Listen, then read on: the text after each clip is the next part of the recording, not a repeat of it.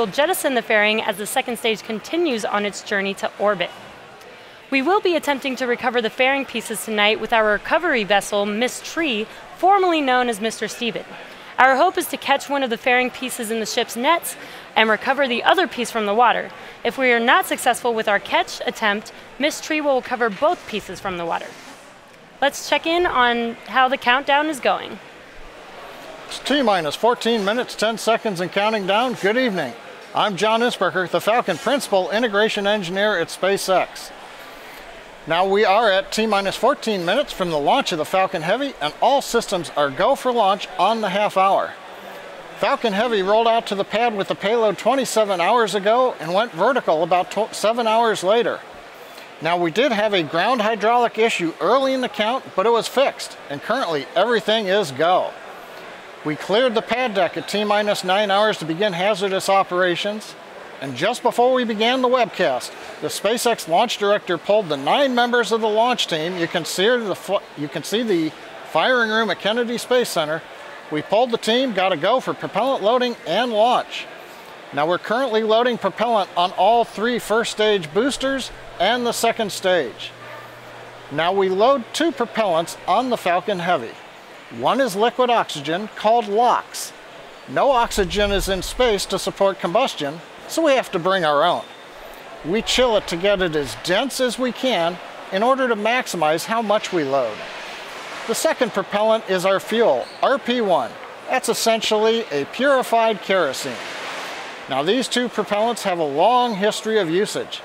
The Saturn V first stage, flown from this very pad on the moon missions 50 years ago, used LOX and kerosene. Now for the satellites on tonight's flight, everything is go. The last transfer to internal power is coming up in just half a minute. Other than that, the spacecraft teams here at the Cape are monitoring data as we proceed to T0. And I expect a lot of satellite builders and operators are anticipating getting data from space with a lot of enthusiasm. Now we're launching out of the Eastern Range, supported by Cape Canaveral Air Force Station. The range is currently go. They're prepared to support today's mission. They're making sure that the sea space, the airspace is cleared. No one's nearby to get in the way of tonight's launch. They're also releasing balloons, which brings up the question of how's the weather? The good news is the weather is looking very good. Ground level winds are acceptable. Upper altitude winds are also acceptable. Now, as Alex mentioned, we started the day with a 4-hour window. However, now that we are into LOX loading, we don't have the ability to hold the countdown. Falcon Heavy is 3 rockets counting down at the same time. We need so much liquid oxygen that we would have to scrub tonight in order to use the backup date tomorrow at the same opening of the window time, 11:30 p.m. Eastern. Now, if you followed the SpaceX webcast in the past, you've probably heard me remind everyone that launch is hard.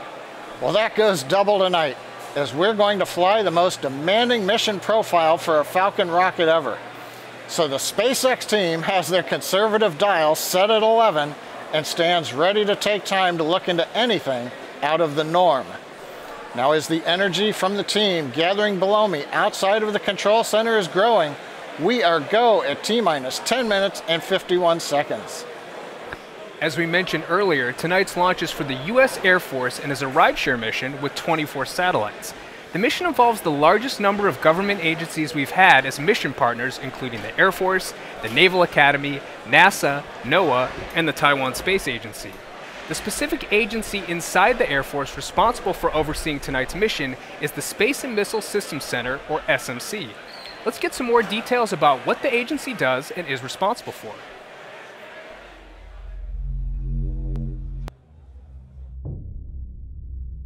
What is SMC? SMC stands for Space and Missile Systems Center, but that's just a name. Who we are, what we do, it's much more than just a name. We're the dedicated men and women who develop, acquire, field, and sustain cutting-edge space experiments and operational satellites. Our mission, deliver resilient and affordable space capabilities.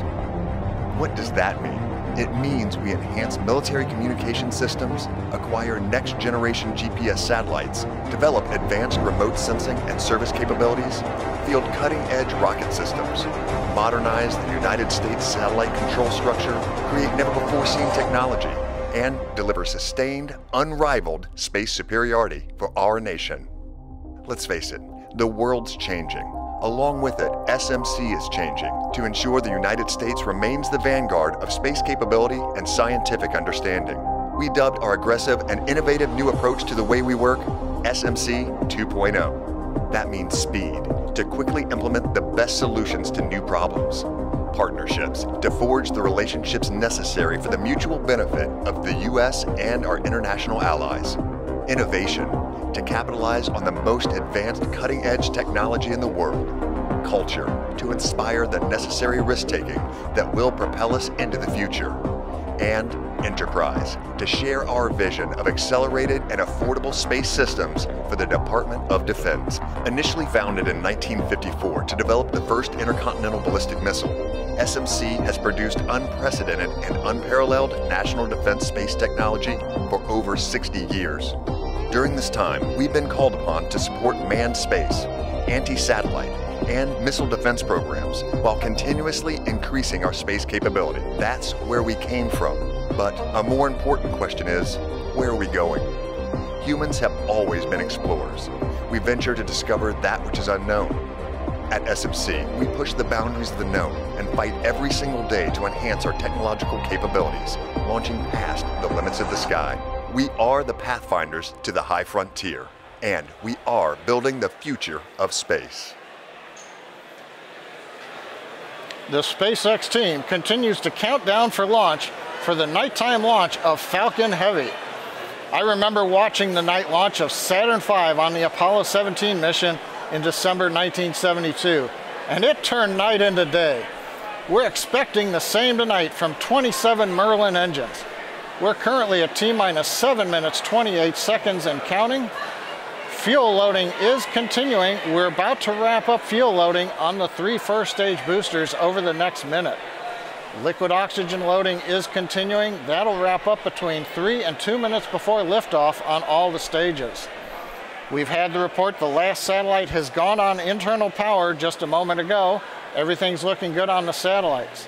Now a major activity coming up here in another 2.5 minutes is retract of the strongback. We'll see the clamps open up around the second stage. The strongback will recline about 2 degrees in preparation for launch. We're also just inside T-minus 7 minutes. We've begun chilling in the 27 Merlin 1D engines. Now a lot's going to happen in the first 4 minutes of flight of the Falcon Heavy. We'll first light the 2 side boosters and then the center core. The flight computer on Falcon Heavy will check the power on all the engines, then command release from the ground hold downs at T0, so we lift off at T-minus 0. Right after we lift off, we're at full power of over 5.1 million pounds of thrust. 40 seconds into flight, we decrease power on the 2 side boosters in preparation for maximum aerodynamic loads on the vehicle. Once we get through this period, Falcon Heavy will throttle back up to power on the 2 side boosters. We now are 2 minutes into flight, and we're again reducing thrust on the 2 side boosters. This time it's to decrease forces on the rocket structure, especially that structure that holds the side boosters to the center core. The acceleration is building every second as we burn propellant and we're lightening the rocket. So we need to throttle down the side boosters by physically turning off engines to keep the loads below the maximum allowable. 2.5 minutes into flight, we fully turn off the side boosters, called BECO, Booster Engine Cutoff. Then we'll use high pressure gas separation system that's mounted on the top and bottom of the center core. That'll unlock the 2 side boosters and push them away. Now once we're clear of the side boosters, the center core will throttle up to full power and burn another minute. Finally, at just past 3.5 minutes after liftoff, the center core shuts down, main engine cutoff, and the second stage separates. Now from this point on, it's like a Falcon 9 mission, other than we do happen to have 3 first stage rockets returning to Earth at both Cape Canaveral and the drone ship. Meanwhile, on the way into orbit, the fairing will separate. The second stage engine will undergo a series of 4 burns, eventually delivering all 24 satellites to their intended orbits. Now, it's a demanding sequence of events for the Falcon Heavy tonight. But from this point on, everything is looking good. We're at 4.5 minutes. We're getting ready to recline the strongback. So let's watch and listen to the final countdown.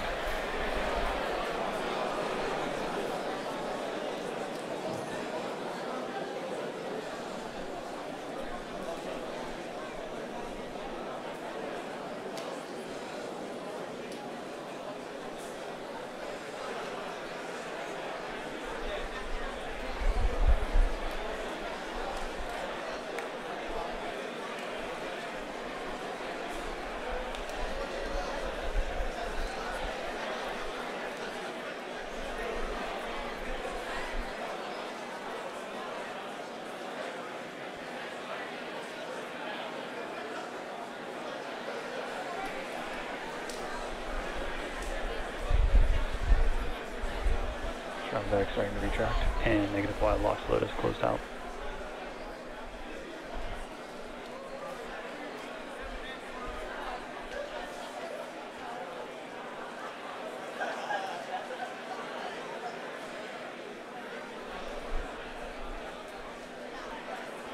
And positive Y LOX load is closed out.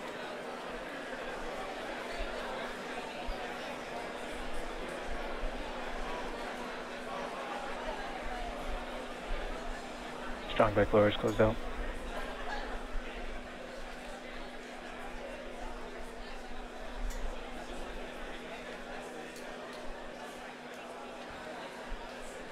And stage 1 LOX load is closed out.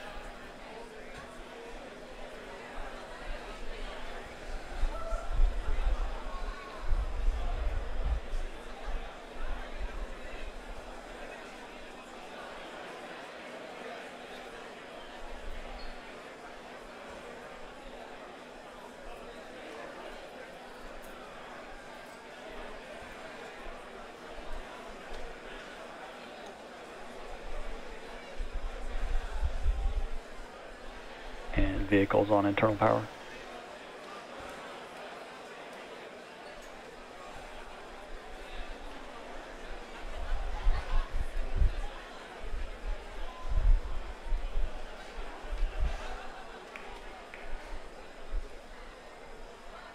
And stage 2 LOX load is closed out.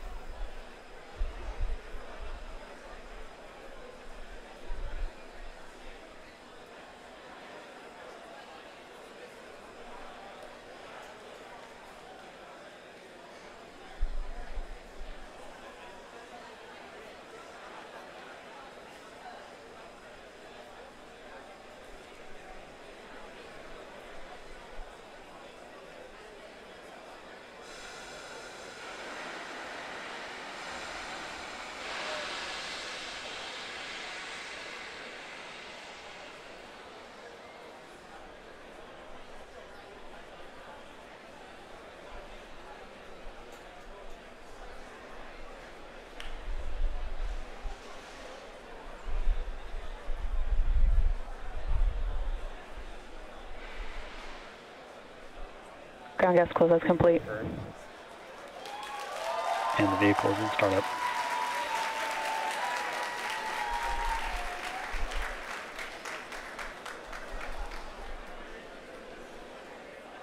This is the mission director. Go for launch.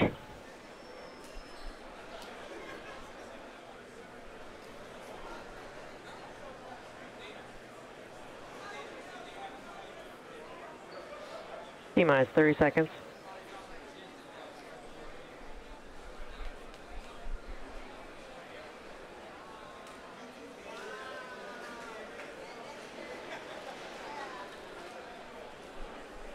T-minus 15 seconds.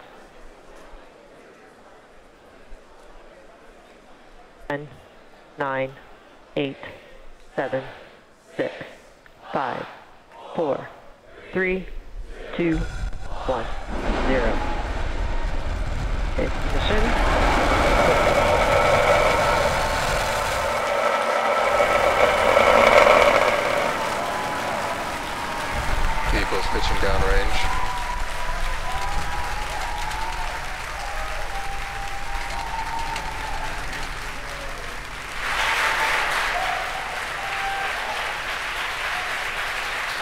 T plus 25 seconds into flight under the thrust of over 5 million pounds. Falcon Heavy is headed to space.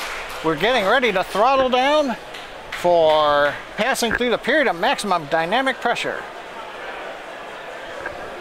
We've heard call out of throttle bucket for side core. We're through max Q.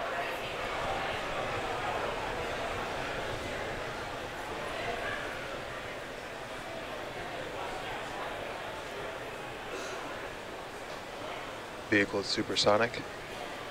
Everything continuing to look good on the Merlin 1D engines. We're throttling back up on the side boosters to full power. A minute 15 seconds into flight. Performance looks nominal.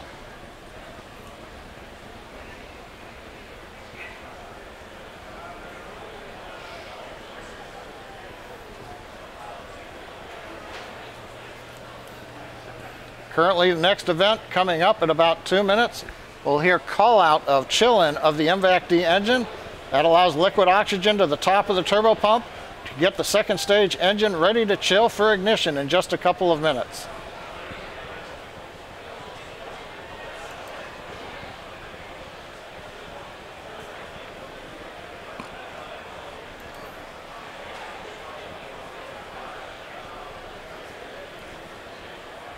We're 2 minutes into flight. We've begun to decrease thrust on the side boosters to minimize acceleration and loads on the Falcon Heavy structure.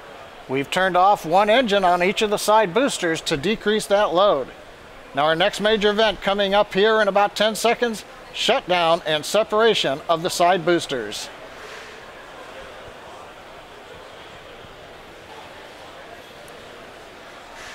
The view should be the side booster cameras on two sides and the center core in the middle. Booster shutdown.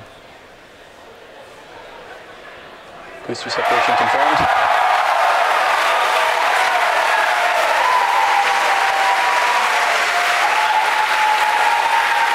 Over the cheering in the background, it's going on midnight, but a lot of people here at SpaceX. Side boosters have separated. They're getting ready for their burn back to Cape Canaveral. You can see on the left and right views, the side boosters have ignited. The center core continues under full power. Everything looking good on the Falcon Heavy. Next event coming up in about 15 seconds will be shutdown of the center core, followed by stage separation and ignition of the second stage engine. Good views of the two side boosters under the thrust of 3 engines each, slowing down their velocity and coming back towards Cape Canaveral. We have shutdown on the center core. Go. Stage separation confirmed.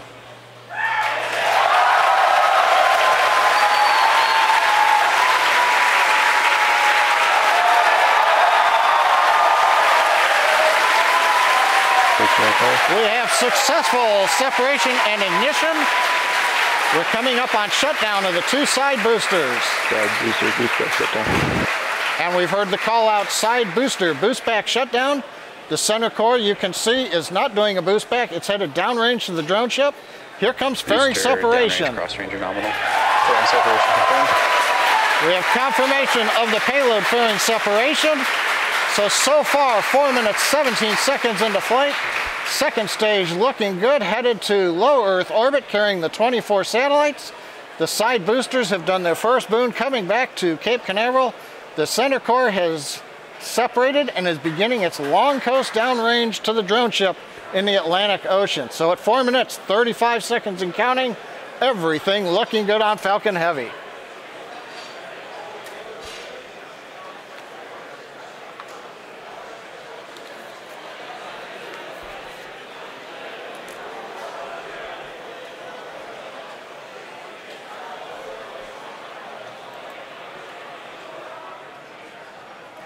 Now those side boosters are making their way back. Their grid fins on all 3 boosters should be deployed, and those are help guiding them to their landing zones. As a reminder, today we will be attempting to recover all 3 of these first stages, and all 3 boosters are currently making their way home.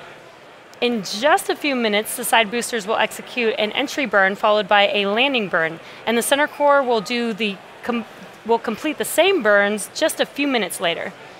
Both burns are used to slow the stage's speed down rapidly before landing. At the time of separation, the side boosters were traveling slow enough to turn around and make their way back to land at our side-by-side landing pads. The center core is going too fast to efficiently return to the Cape, so we're using our autonomous drone ship, Of Course I Still Love You, as we mentioned earlier. As a reminder, our drone ship is positioned twice as far offshore than normal, so we may not get visuals of landing tonight. Also coming up in a few minutes will be the call out for second engine cutoff. So coming up in about a minute here, we're going to look for that side booster reentry burn to begin. Shortly after that, that should end about 20 seconds later.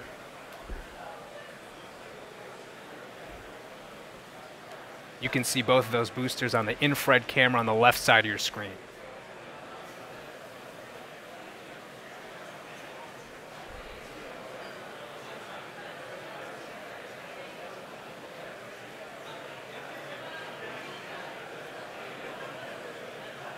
Again, about 30 seconds until we expect those side boosters entry burn to begin.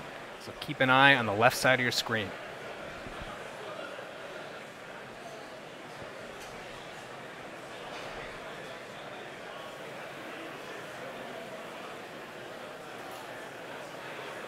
In about 10 seconds, we should see those side boosters reignite for their entry burn. Side booster entry burn startup. And we have confirmation that the entry burn has begun. And in about 15 seconds from now, we expect that to end. Oh, wow.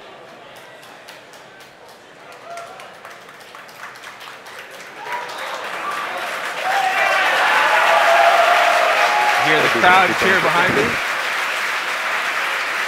And that entry burn has completed. Note that second engine cutoff and the center core will be landing almost at the same time. So we're going to have a few events in succession at about T plus 8 minutes and 21 seconds. Both side booster FTS is safed.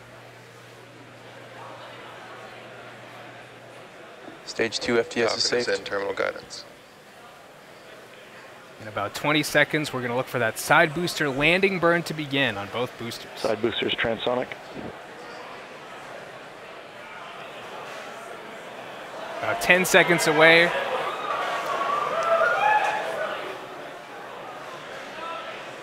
Side booster landing burn startup.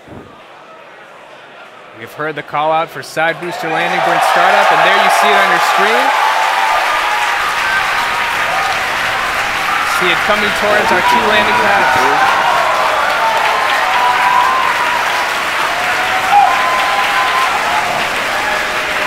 See those landing legs deploy. Incredible. Side boosters are successfully landed. Landing operators moving to procedural Confirmed side booster landing. What an iconic view. We've also, at the same time, I believe we've had second engine cutoff at the same time.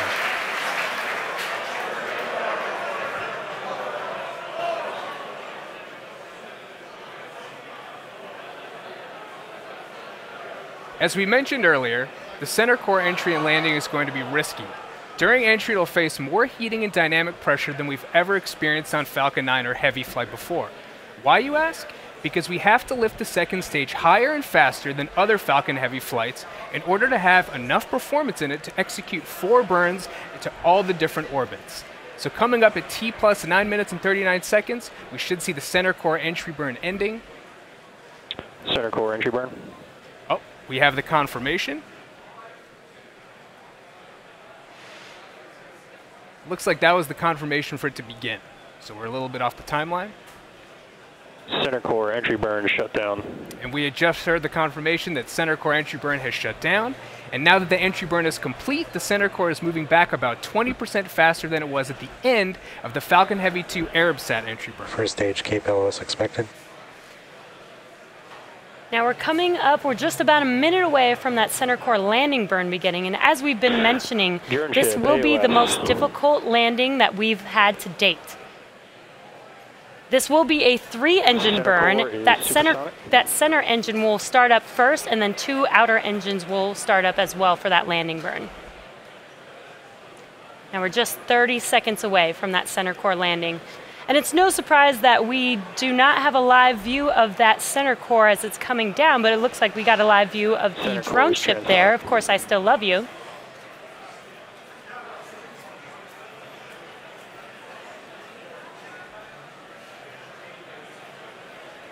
If you're just now tuning in, we're just about 10 seconds away from that center core landing burn beginning.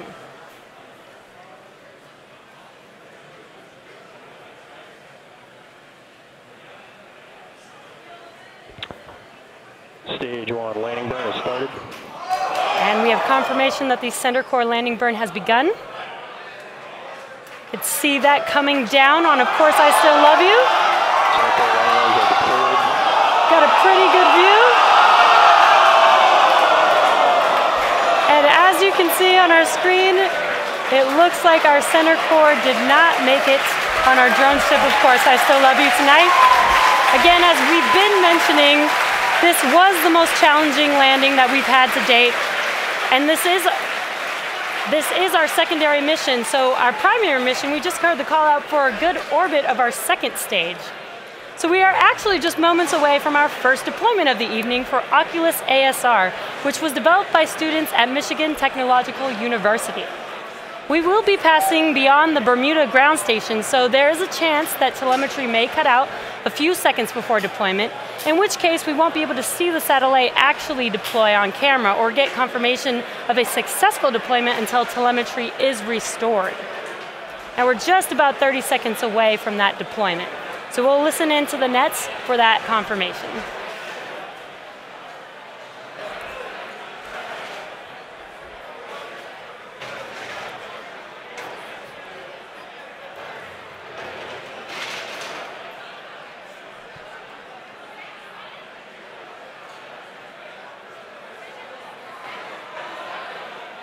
Looks like we still have that live view. Might have a chance to see this deployment live on camera.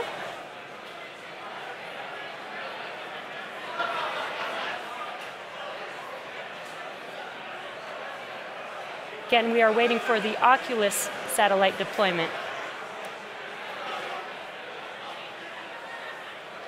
And as we expected, looks like we lost that live view. So we will wait to get some confirmation of that deployment, and we will update you guys in a few minutes later on in the webcast. We are now in between ground stations for the next few minutes with nothing to see.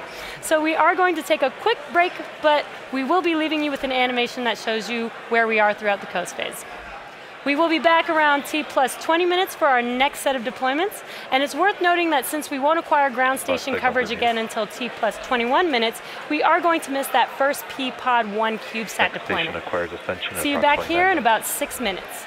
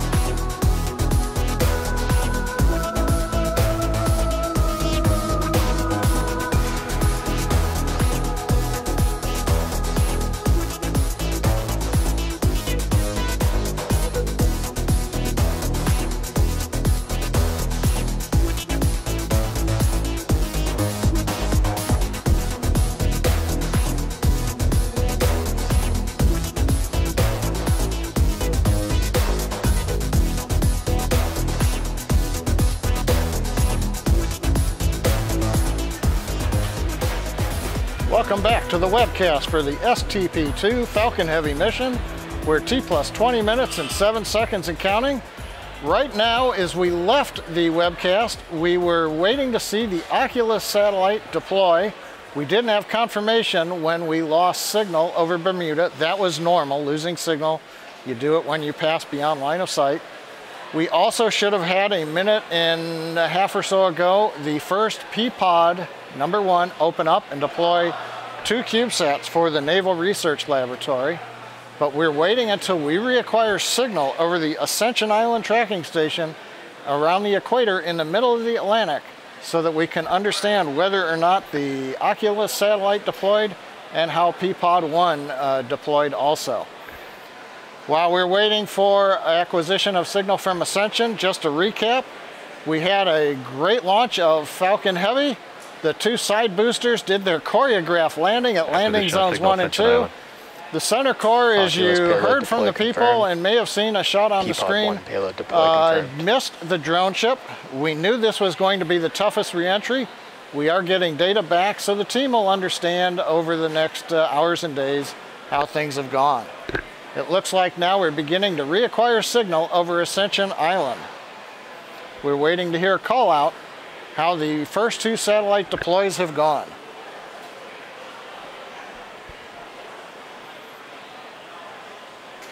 It appears we have confirmation that the Oculus satellite was separated and P-Pod #1 opened up, deploying the Naval Research Laboratory satellites. There's a view from space, and if you remember the view just before we left, on the bottom left was the Oculus satellite, had a white coloring to it, and it's no longer there. Now we're going to cover the last of the 8 P-Pod satellites that are coming up for deployment, and that's going to take about 30 minutes to get through this sequence. The next deployment comes up just before T plus 25 minutes. Now these 8 deployers will open, and they'll release 11 satellites. Now, if you've watched our coverage from other launches like Iridium, you know that the 1 camera we have on top of the payload attach fitting cannot see all sides of the dispenser holding the satellites. Because of the positioning right there, as you see on your screen, of the 1 camera, we won't be able to see all of the CubeSat deployments today. In particular, the next 3 P-Pods, 2, 3, and 4 on the back side, we won't be able to pick those up. However, as the second stage does maneuver in orbit, in the sunlight, we might be able to pick up a glint of the sun off of the CubeSats as they move away from the second stage. Now the next deployment, coming up just before 25 minutes, is known as Falcon Sat 7. This is an optical telescope for the United States Air Force Academy. The CubeSat, when it is ejected, will eventually deploy a rigid boom that holds a membrane that acts like a lens in a telescope.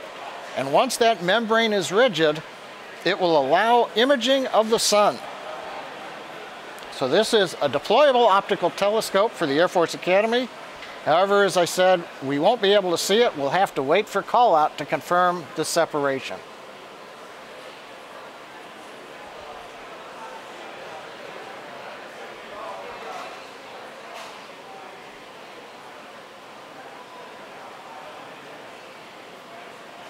Gabon acquisition of signal. We've heard a call out. Gabon has acquisition of signal. As we are approaching the African coastline, the next ground station beyond Ascension Island is picking up the signal from Falcon Heavy second stage.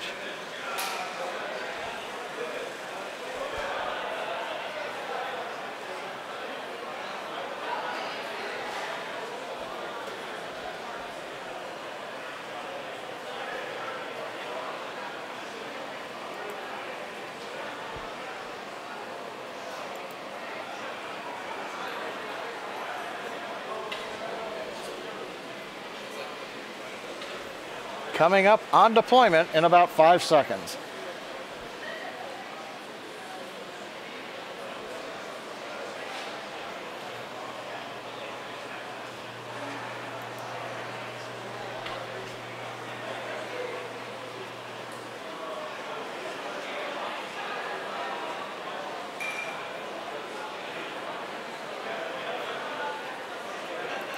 P-Pod 2 deploy confirmed. And there's the call out from the avionics engineer. Always a little bit tense as you're waiting for them to confirm that the signal indicates that the door is open. Inside of each of the deployers is a spring that pushes out the CubeSats.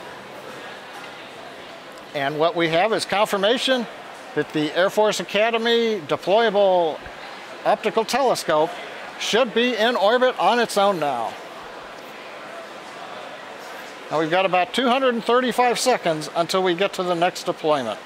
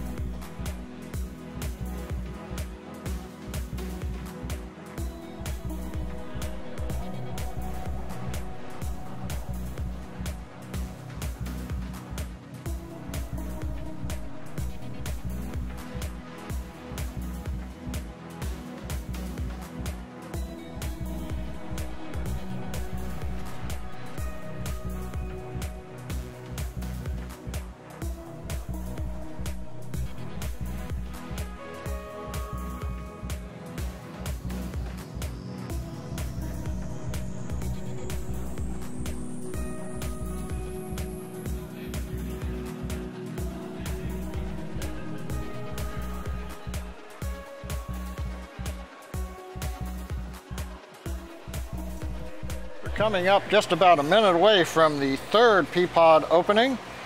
Inside this deployer is a single CubeSat. It's known as Armadillo from the University of Texas. Now, Armadillo is an acronym, and bear with me. It stands for Atmospheric Related Measurements and Detection of Sub-Millimeter Objects. Quite a mouthful. Primary goal is to use a dust detector to characterize the space debris environment, focusing on sub-millimeter debris that can't be seen by Earth-based telescopes. Now, this satellite deployer is mounted on the opposite side of the dispenser, so again, we'll only have verbal call out when it separates.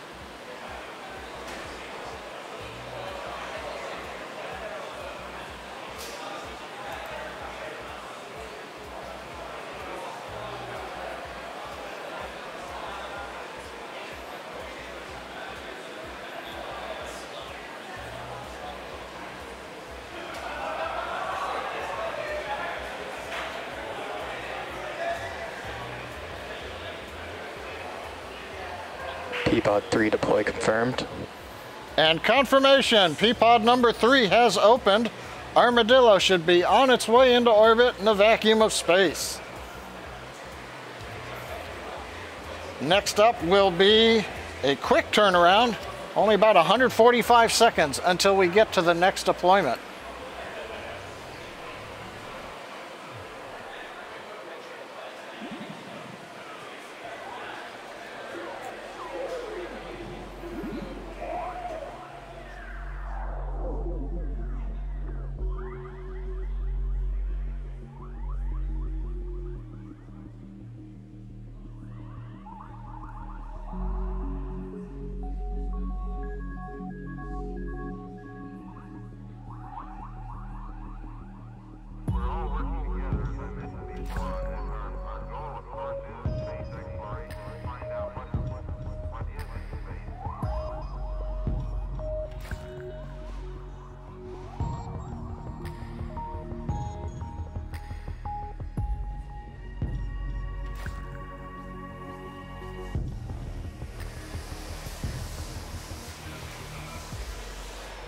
Okay, we're just over 50 seconds away from the deployment of P-Pod 4.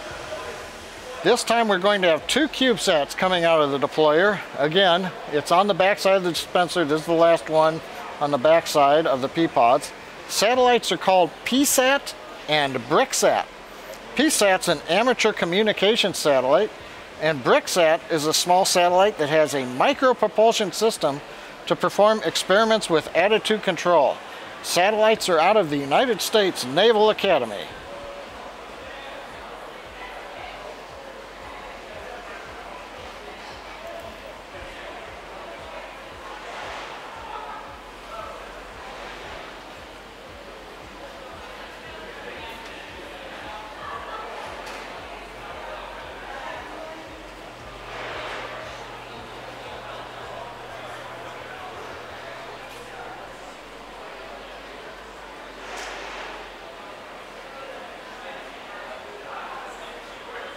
P-Pod 4 deploy confirmed. And we have confirmation over the net from avionics. HPK. P-Pod number 4 has deployed. At the same time, we now have acquisition of signal over Hartebeestok, known as HBK, in Africa. And we've got about 165 seconds until P-Pod 5 opens up.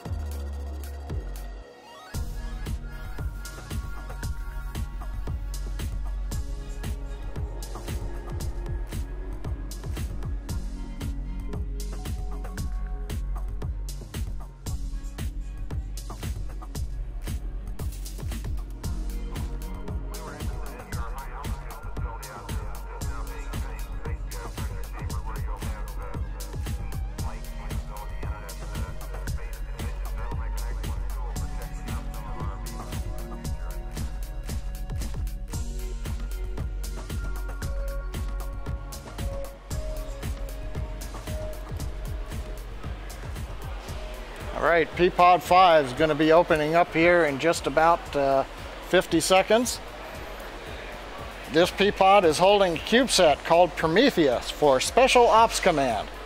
Now hopefully we might be able to get to see some of these now that they're deploying from the dispenser on the side of the camera. Currently on the map you can see we're passing over Africa in contact with the Hartebeestok ground station. We'll be losing signal here shortly from Gabon in West Africa.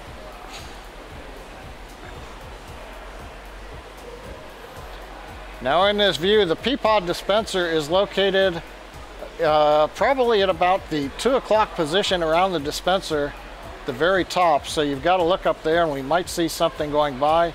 However, we're also starting to get a sun flare off of the camera.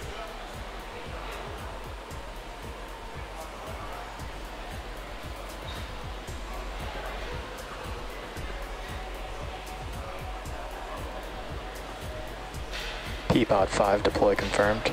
We've heard the confirmation. P-Pod 5 is deployed. So we're through 5. We've got 3 more P-Pods to go. The last one will be deploying at T plus 50 minutes. So we've got another 16 minutes to get through this sequence. So the next one coming up should be deploying in about 285 seconds, a little more than 4.5 minutes almost.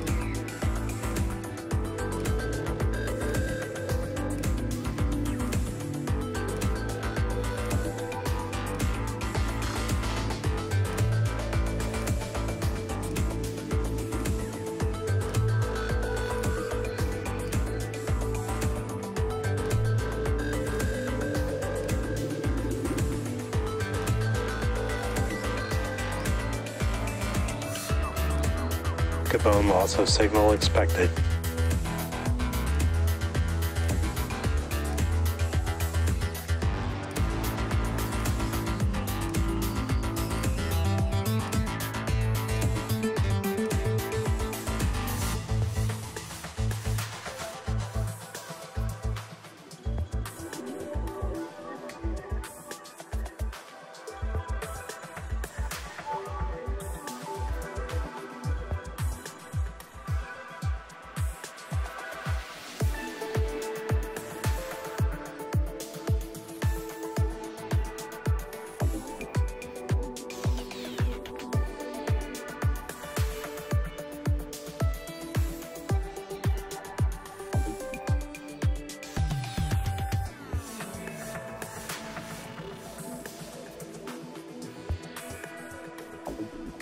Mauritius acquisition of signal.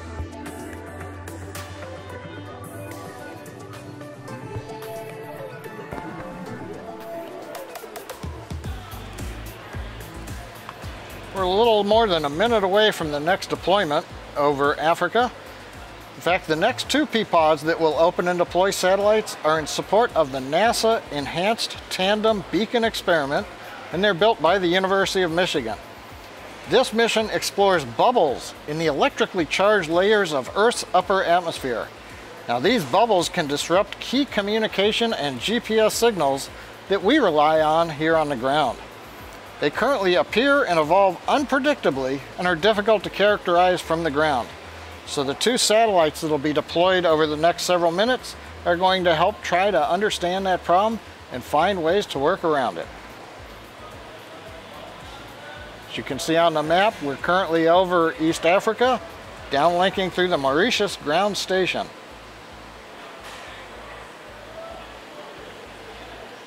Again, looking up around 2 o'clock at the top of the stack, trying to see if we can spot the CubeSat coming out of the deployer.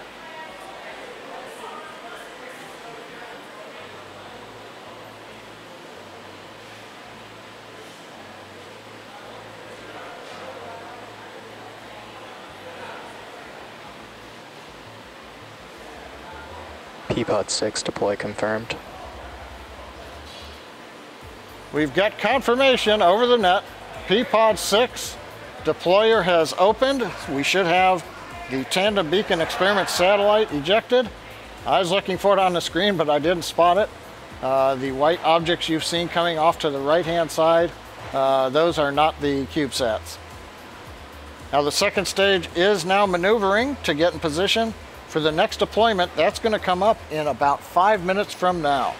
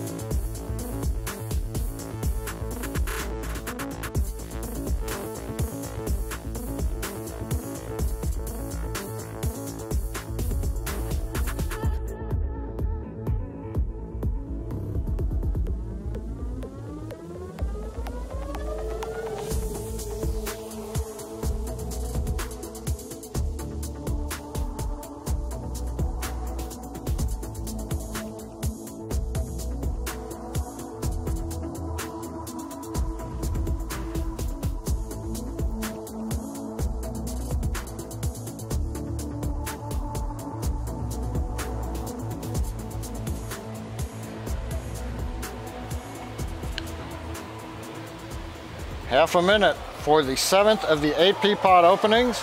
This is also a Tandem Beacon Experiment CubeSat. Now, to study those bubbles that I talked about in the Earth's atmosphere, the 2 CubeSats that we're deploying emit signals in a handful of frequencies to stations on the ground. From there, scientists can measure disruptions in the signals to determine how they're affected by the upper atmosphere bubbles. Waiting for call out of P-pod 7 opening and the CubeSat deploying.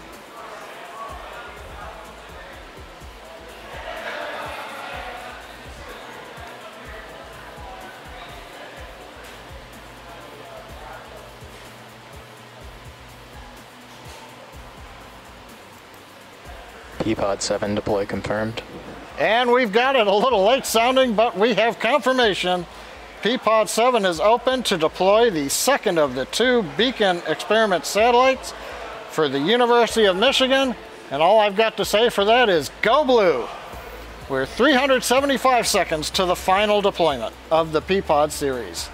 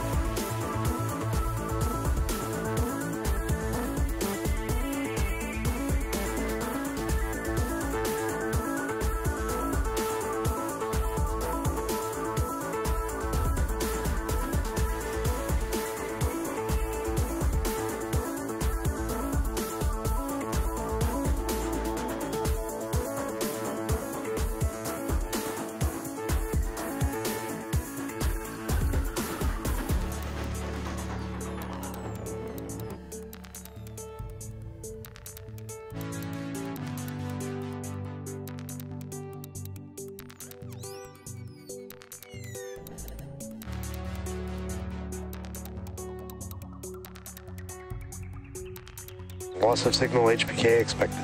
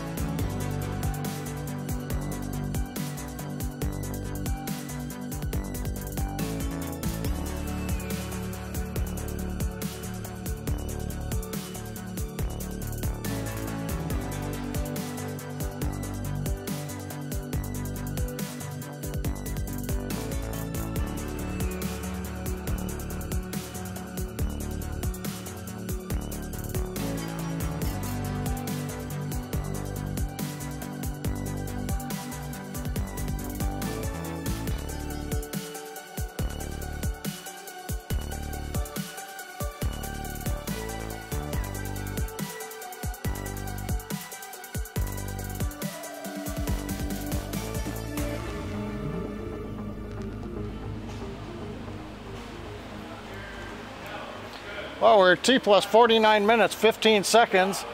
We're out between Africa and Australia getting ready for the last deployer, which will release 2 CubeSats that have been working together starting at liftoff. One is the NASA LEO CubeSat, and the second is the STANGSat CubeSat from Merritt Island High School. Now this combined mission will measure and record the temperature and acceleration data from within that deployer, the P-Pod, during today's launch. Now in addition to collecting that telemetry data during the launch, STANGSat will stream its data in real time via Wi-Fi to the LEO CubeSat, something that typically we've not seen done before in CubeSats. We're waiting for call out of the CubeSat deploy. P-Pod 8 deploy confirmed. Deploy confirmed, and we saw it, at least I did, coming out of the top of the screen. So STANGSat and LEO have successfully separated. And as a reminder, the Merritt Island High School team has been working on this project since 2011, according to their Facebook page. So after waiting a long time for a ride to space, we'll celebrate deployment with Go Mustangs! So we've gotten through the first set of satellite deployments. The Oculus SmallSat and the 8 P-Pods have all opened up. We've got a 21-minute break before we relight the second stage engine to change our orbit. So we'll be back with that. We're going to leave you with the animation that shows where we are in the coast phase, returning at T plus 1 hour, 12 minutes, just about 21 minutes from now, for the second burn of our upper stage engine.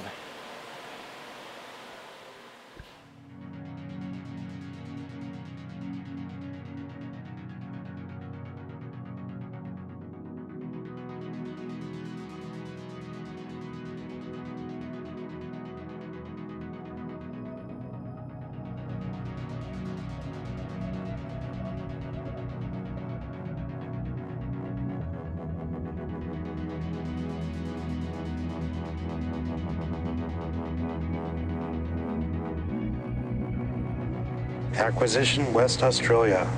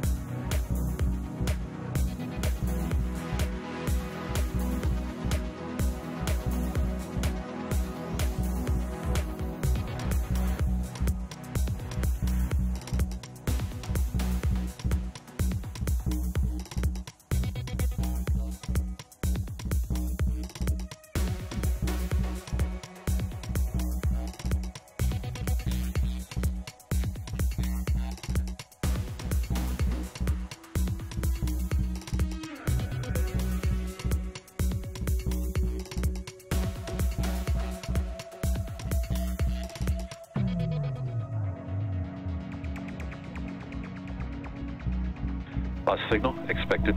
Diego Garcia.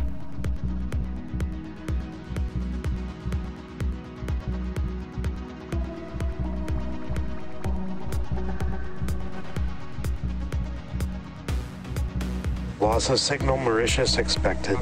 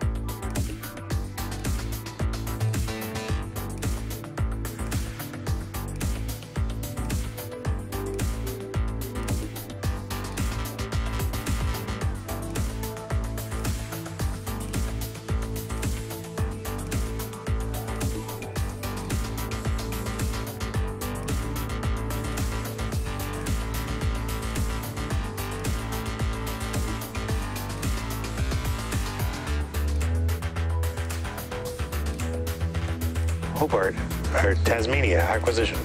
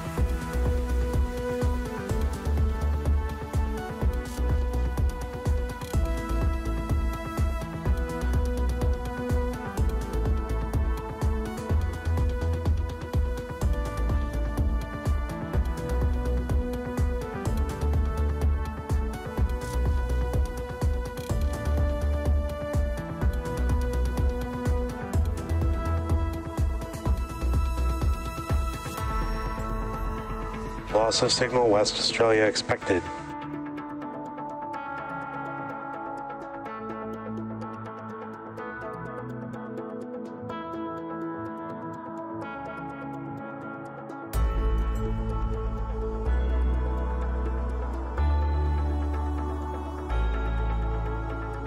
Loss of signal Tasmania expected.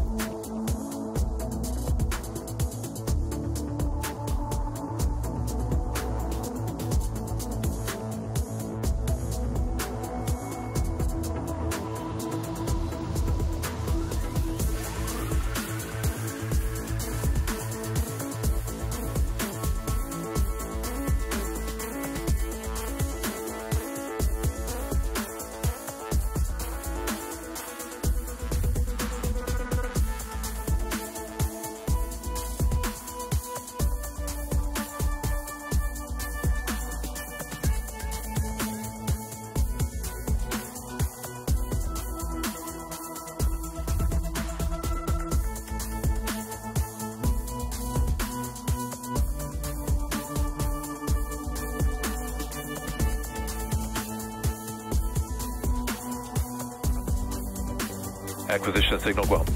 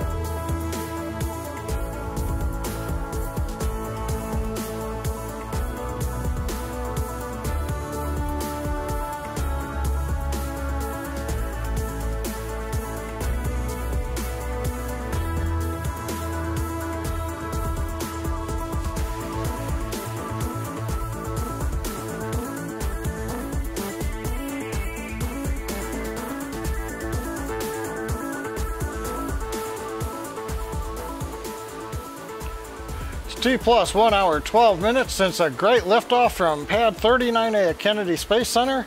We are less than a minute away from the second of our 4 second stage engine burns. In fact, counting down, we're a little more than 25 seconds to go. Currently, we're chilling in the second stage. We're passing over the Southwest Pacific at this time. Everything looking good as we get ready to light the second stage engine. Currently, we're settling propellant down on top of the turbo pumps, so that when we spin the pumps, they've got plenty of liquid to pull through and light the engine. Seconds away from ignition. Engine at power. We've heard the call out. Engine is at power. This is planned to be about a 22-second burn.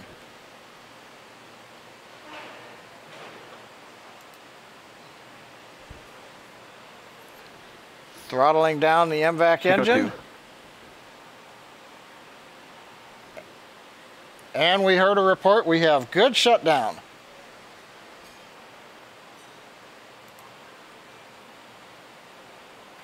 Nominal orbit insertion. And what we love to hear, the guidance, navigation, and control engineer over the countdown net reports good orbital insertion. So we've had a good burn and a good insertion. Now that we're in the good orbit, we're going to be coasting again for the next 5 minutes or so. We'll be back around T plus 1 hour, 18 minutes, and 30 seconds for our next set of deployments. So stay with us. This will be a series of 10 small satellites, as well as the light sail and 6 cosmic satellites. And ladies and gentlemen, there we've got way out in the Atlantic, even farther away than the drone ship, Ms. Tree successfully with a payload fairing half. The second payload fairing half they've also spotted in the water, but we have accomplished the first landing on the net of a Falcon payload fairing half. So another first time accomplishment for the SpaceX team, especially out there in the middle of the Atlantic Ocean.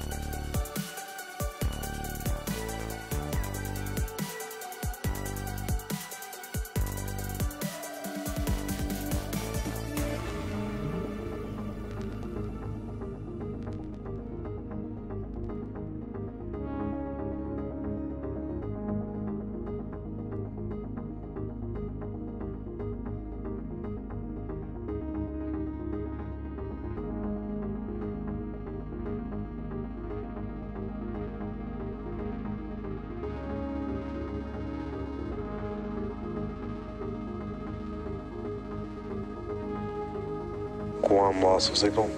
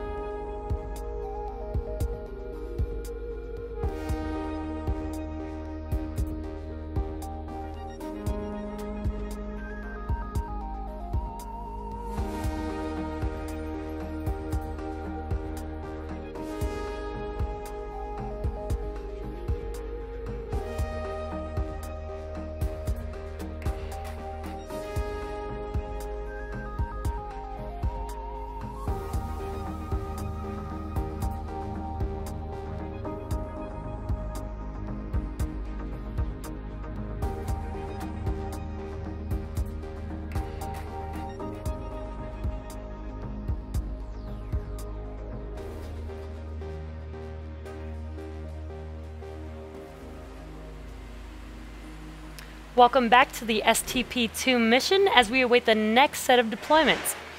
First up is PROX-1 microsat developed by students at Georgia Institute of Technology in Atlanta to demonstrate satellite close proximity operations and rendezvous. PROX-1 is not an acronym, but actually got its name from the word proximity. It is basically running some proximity operations or formation flying experiments with the LightSail CubeSat for the Planetary Society. The LightSail will not be released immediately from PROX-1. That will actually happen 7 days after it separates from Falcon Heavy. When this happens, the LightSail will unfurl its mylar sail, which is 1/20th of the thickness of a sheet of paper, with an unfurled area of 344 square feet. This will be the largest solar sail ever demonstrated as a primary means of propulsion. We won't have a visual of this deployment.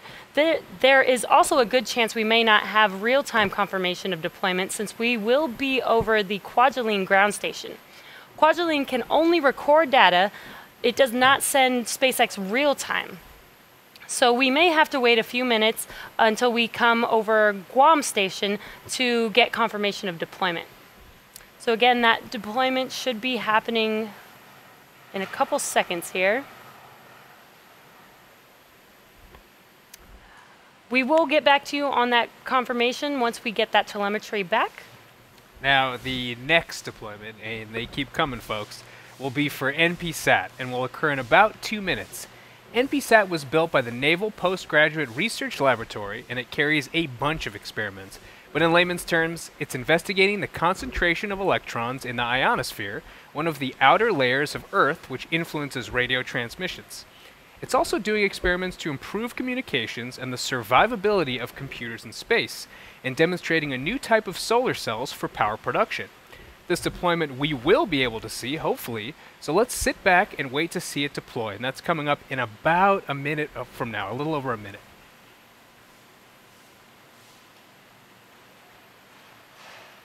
Now, looks like we're still waiting to get connectivity, so despite what I just said, we may not get a visual. Hopefully that comes back on for us.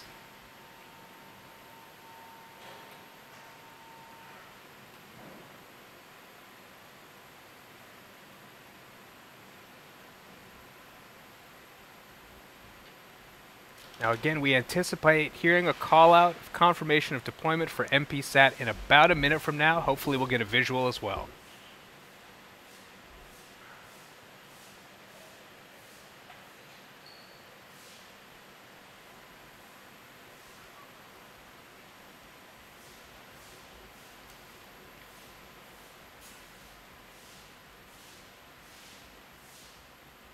Still waiting on that connection over Guam. We're about 30 seconds away from deployment of the NPSat. AOS Hawaii. PROX-1 deploy confirmed. And we did just hear confirmed over the nets that PROX-1 deploy was confirmed. Very exciting, another successful deployment. And then about 10 seconds from now, hopefully we'll hear the same thing and see it as well for NPSat.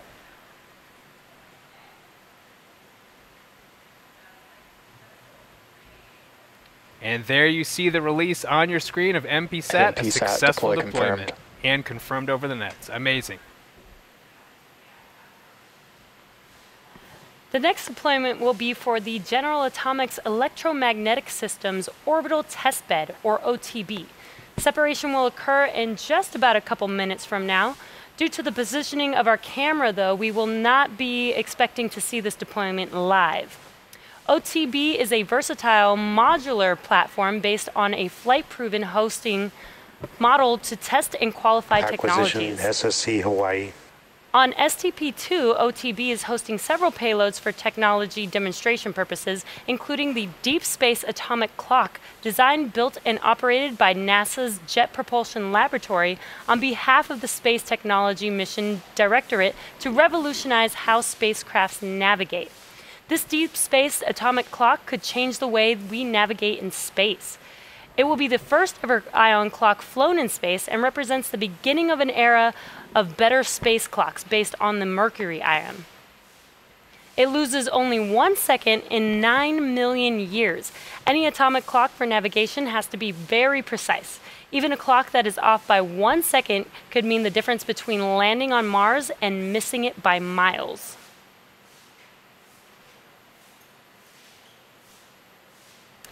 In ground tests, the Deep Space Atomic Clock stays stable and keeps correct time for weeks, even months. It's up to 50 times more stable than the atomic clocks on GPS satellites.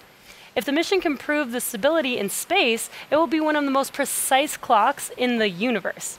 The toaster oven-sized instrument will be tested in Earth orbit for 1 year, with the goal of being ready for future missions to other worlds. Now we should be seeing this coming up or hearing the call out actually in just about 10 seconds from now. Again, we will not be able to see this live since it is not in our camera view. OTB payload deploy confirmed. And we just got that confirmation for the OTB deployment. Our next deployment is coming up in about 3 minutes, and this is for the Green Propellant Infusion Mission, or GPIM, which is a NASA mission that develops a green alternative to conventional chemical spacecraft propulsion systems. Once NASA demonstrates the fuel and compatible system in space, green propellant could replace hydrazine as the status quo spaceflight propellant. Not only will green propellant be safer, it will also be faster and much less costly. Again, due to the positioning of our camera, we are not expecting to see this deployment live either. But we can listen in for confirmation at about T plus 1 hour and 27 minutes. Hopefully we'll get that confirmation over the nets.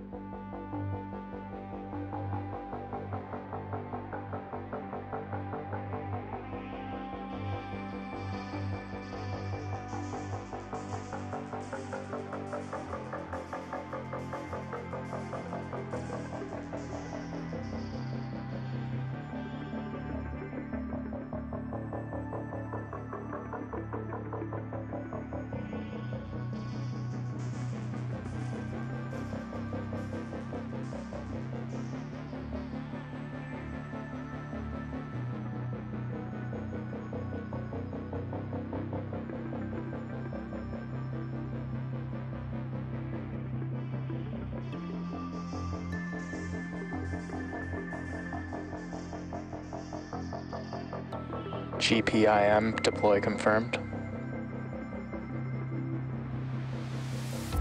And we have just confirmed, and we actually saw a little bit of confirmation, of deployment of GPIM satellite. We're now one step closer to changing the way we travel to and around space. Well, T plus 1 hour, 27 minutes, 40 seconds, and the hits just keep on coming. Next up, in about 4 minutes, is the deployment of 6 Cosmic 2 satellites. Now, Cosmic 2 is a partnership between the U.S. National Oceanic and Atmospheric Administration, the United States Air Force, Caltech's Jet Propulsion Lab in support of NASA, Taiwan's National Space Organization, the United Kingdom's Surrey Satellite Technology Limited, the Brazil Institute of Space Research, and the Australia Bureau of Meteorology. Wow, that's a mouthful, especially an hour and a half into the webcast. Well, this 6 satellite constellation will provide next-generation global navigational satellite system radio occultation data. Now, radio occultation data is collected by measuring the changes in a radio signal as it's refracted in the atmosphere. That means we sample radio signals that have traveled through the atmosphere to measure temperatures and moisture in the Earth's atmosphere layers. This will be used to better predict weather events like hurricanes and model long-term climate trends around the world. Now, if you've seen our simulation of the deployment on the SpaceX webpage, spacex.com, look for STP-2, got a nice video of all the satellite separations.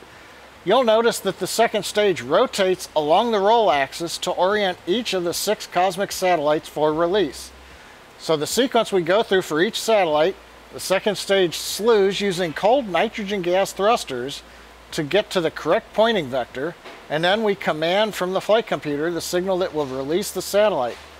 Once that satellite is deployed, the flight computer then commands the stage to rotate to the next position, and another cosmic satellite is deployed, and we'll repeat this process until all 6 are separated.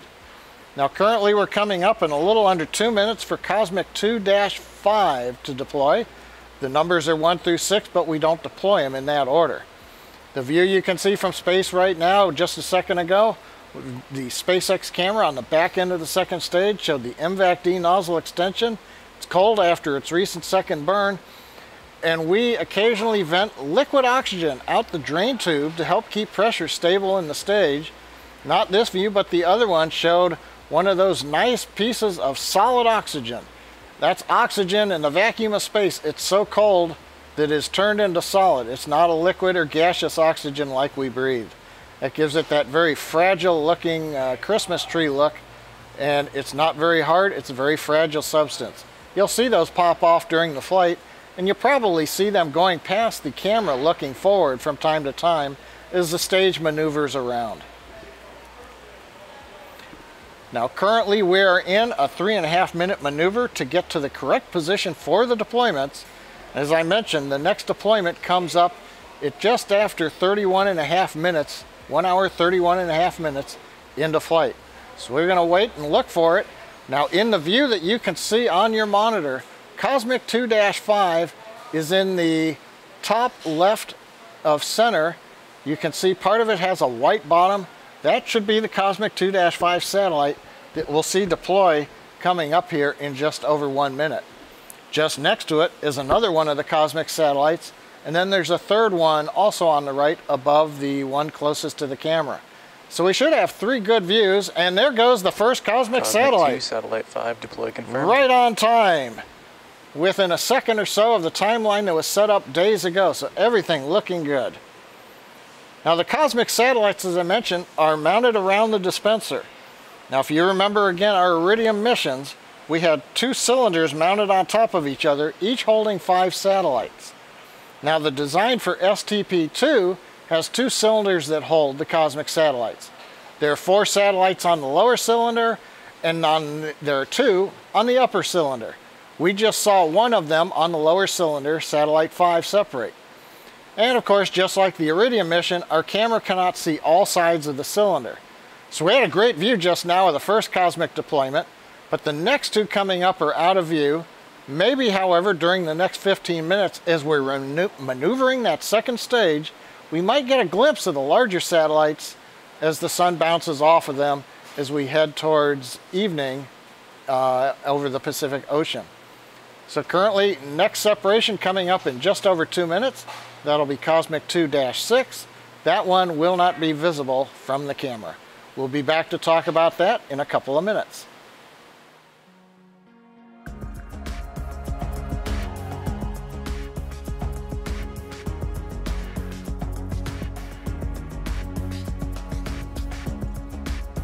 AFSC on Vandenberg acquisition of signal.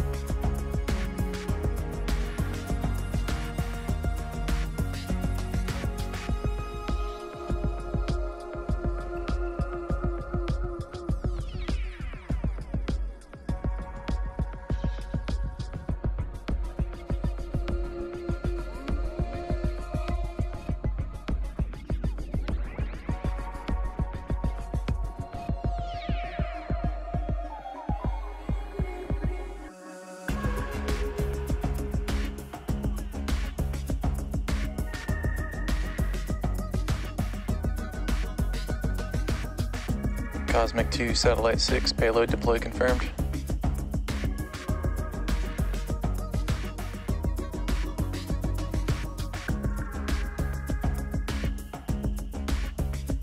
And we heard confirmation. Avionics Engineering reports, looking at the telemetry, that the Cosmic 2-6 satellite successfully deployed. Now, similar to what we do on Iridium, we've got another 2-minute pause. We'll be back for Cosmic 2-2 deploy. This one also will not be visible from the camera.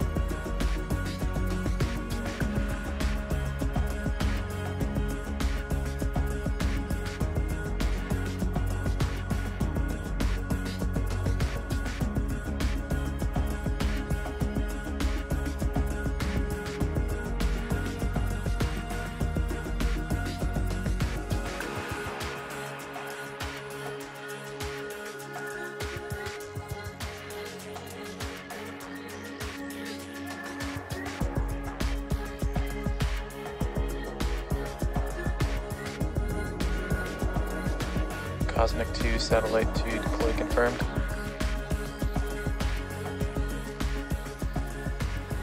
And another good call out from Avionics Engineering, watching the telemetry as we're passing through both over the Vandenberg ground station now, coming up on the continental US.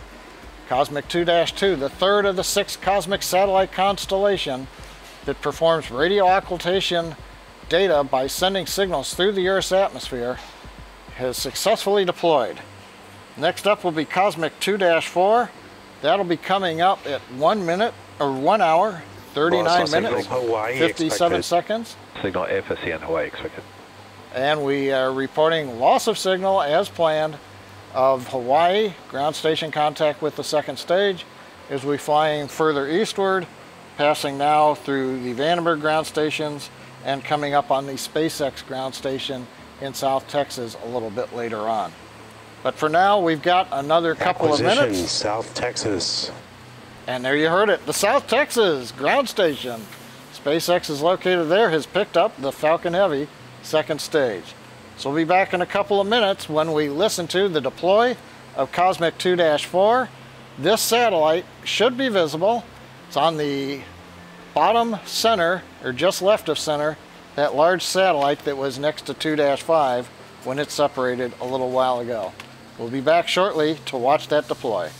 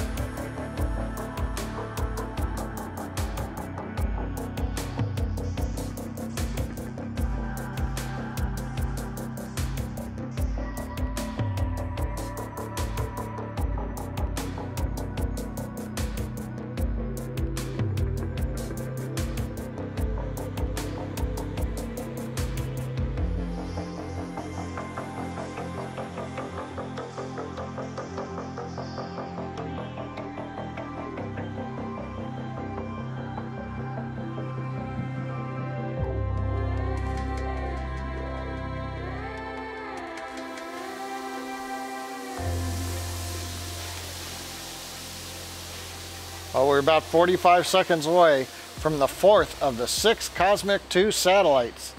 This one, hopefully we get a nice view. Currently the camera cycles between views of the nozzle. Now we're looking forward, and then we should stick with the forward looking view, and hopefully we'll see the satellite that's right front dead center there separate, coming up in about 13 seconds.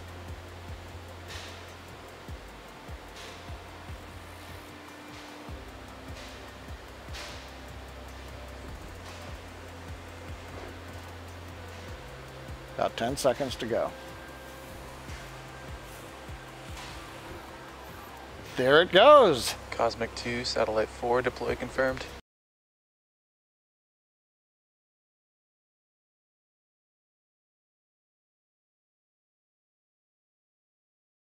Cosmic 2, Satellite 4, the one we intended, is on its way into its own orbit. You can see a little bit of that round mounting ring where the satellite was attached to the dispenser that's attached on top of the Falcon Heavy second stage. So next up, we've got Cosmic 2-1. That one is on the back side. That'll be in 3 minutes. We won't be able to see it. And then we'll wrap up with Cosmic 2-3. So we're 4 down, 2 to go of the Cosmic satellites. The P-pods have all opened. They've deployed their CubeSats. The small sats have all deployed. So we've got 2 more Cosmics to go. And then if you can see at the top left of center, that large white flat panel, the very last satellite to be deployed, and that's still another couple hours away almost. That's the DSX satellite that'll cap off the mission. So that one's going to be there for a while, but we'll be bringing you that after we get through the 3rd and the 4th burns of the upper stage engine. But for now, we're going to sit back, watch the video from space, and prepare for Cosmic 2-1 deploy coming up in just over 2 minutes.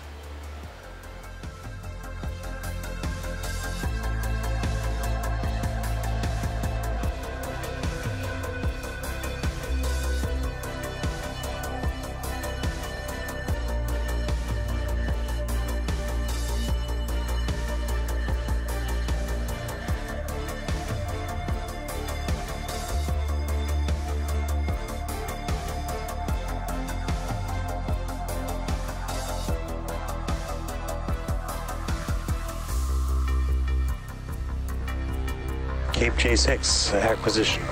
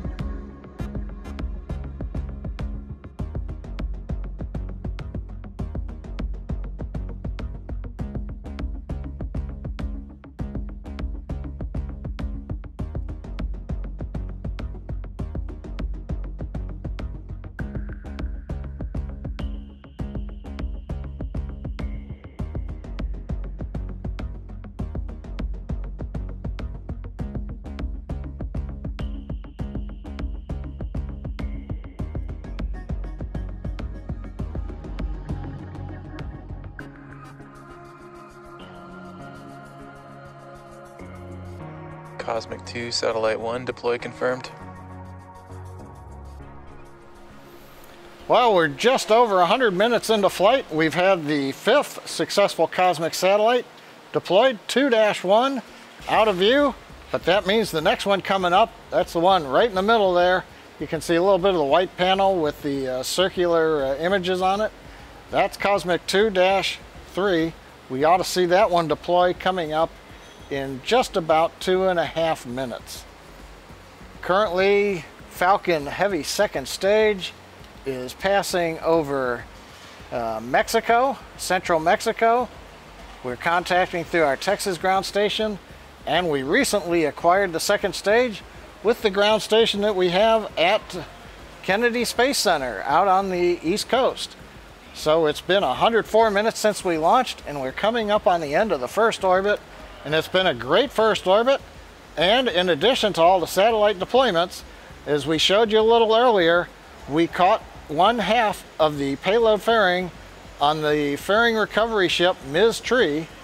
Just so you know, we only intended to catch 1/2 of the fairing. The other half did go into the water. They did see that. The way we're working it right now is catch 1/2 and make sure that you've got that process understood. Then we'll come back and learn how to do 2 at a time. So right now coming up, T plus 1 hour 44 minutes and 50 seconds, everything going well. We'll be back for the final deploy of the cosmic satellites shortly.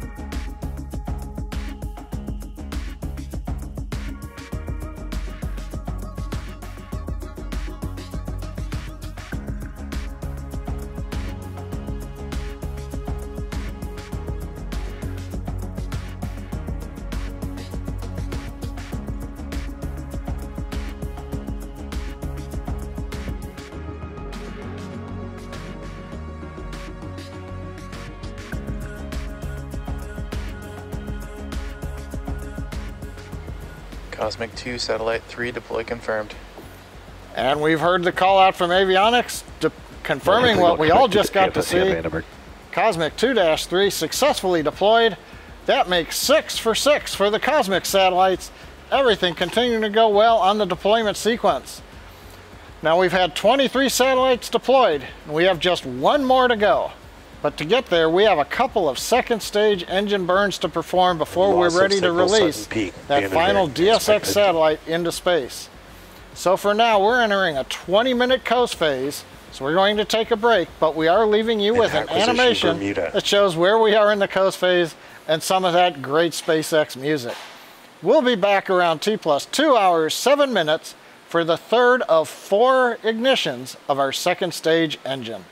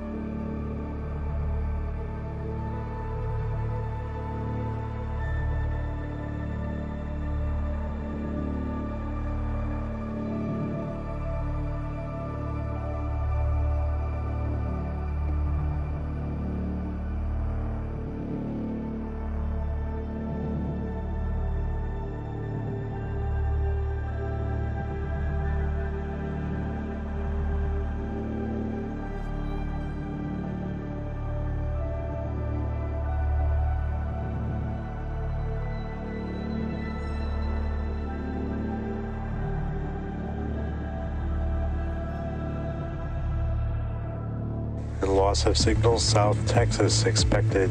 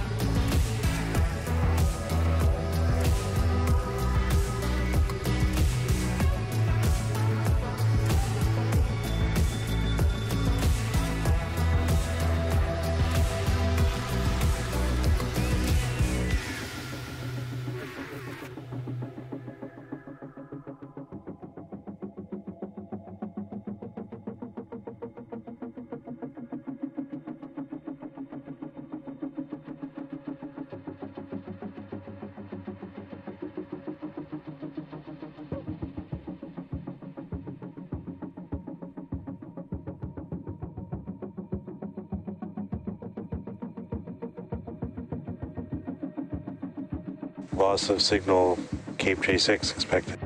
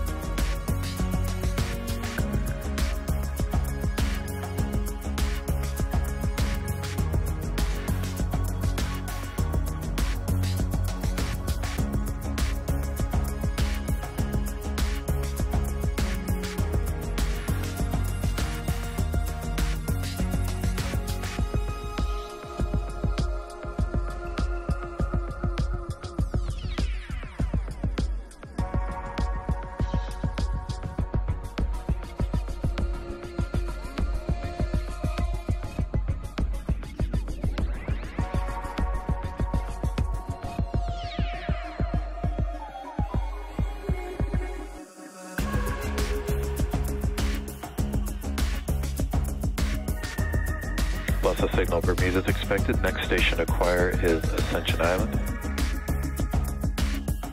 In approximately 3 minutes.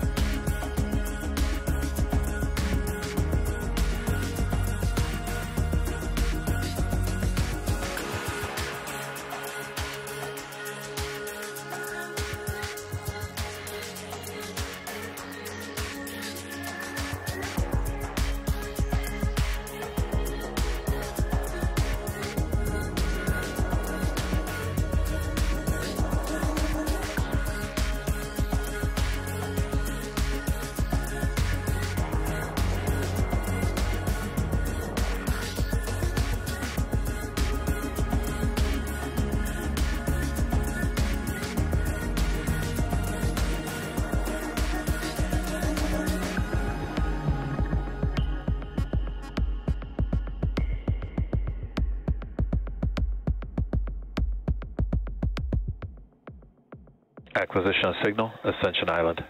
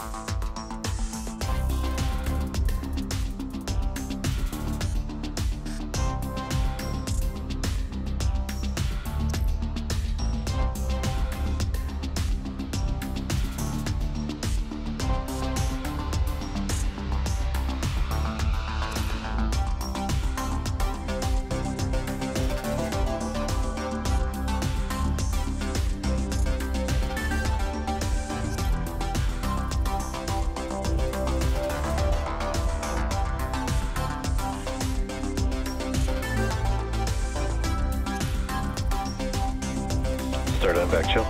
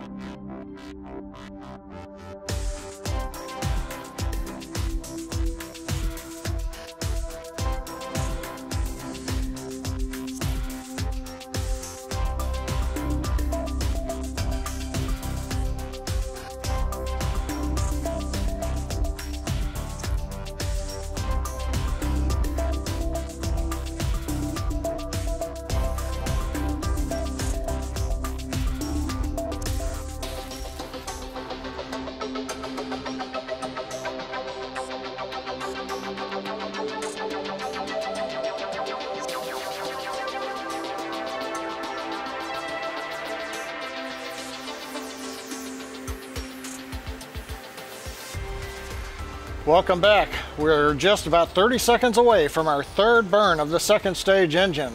We're currently passing over the equator in the middle of the Atlantic over the Ascension Island tracking station. We're settling the engine down. You can see we're venting liquid oxygen out the drain tube, chilling the engine in, preparing for ignition. Now this is going to be about a 30-second burn. Heard the report, engine is chilled for the third burn.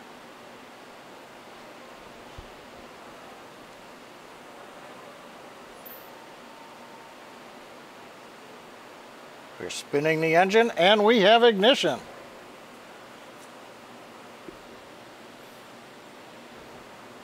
As I mentioned, this is about a 30-second burn.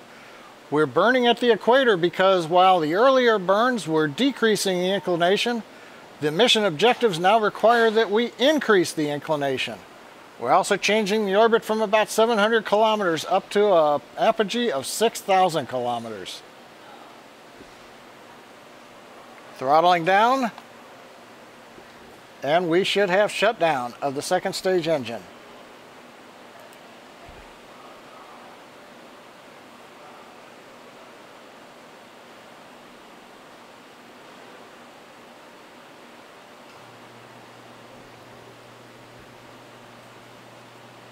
Waiting for the data to be processed to show us what the orbit looks like. Nominal orbit insertion. And the call out, the one we always like from Guidance, Navigation, and Control Engineer, is a nominal orbit insertion. So we've had a good burn. Now we spent the first 2 hours of the mission in low Earth orbit, but now we're transitioning to medium Earth orbit. So to get from LEO to MEO, the most efficient way is to perform 2 burns of the upper stage engine. Now the first burn, the one we just completed, put us into a transfer orbit. As I mentioned, it had us at one end at LEO, about 700 kilometers, and now the other end of the ellipse will be at the higher MEO altitude, about 6,000 kilometers. But now we need to do a second burn, which is going to be about 80 minutes from now, to get fully into that higher medium Earth orbit. So that means we're going to pause the live commentary. We'll be back at T plus 3 hours and 27 minutes for the last events of a great mission so far. This will be the fourth and final relight of our second stage engine, as well as deployment of the DSX satellite that you can see at the very top of the stack as the camera has been cycling between views of the MVAC engine and the payloads. So 2 hours, 10 minutes into the books. We've got a little bit more to go. Be back with us at 3 hours and 27 minutes.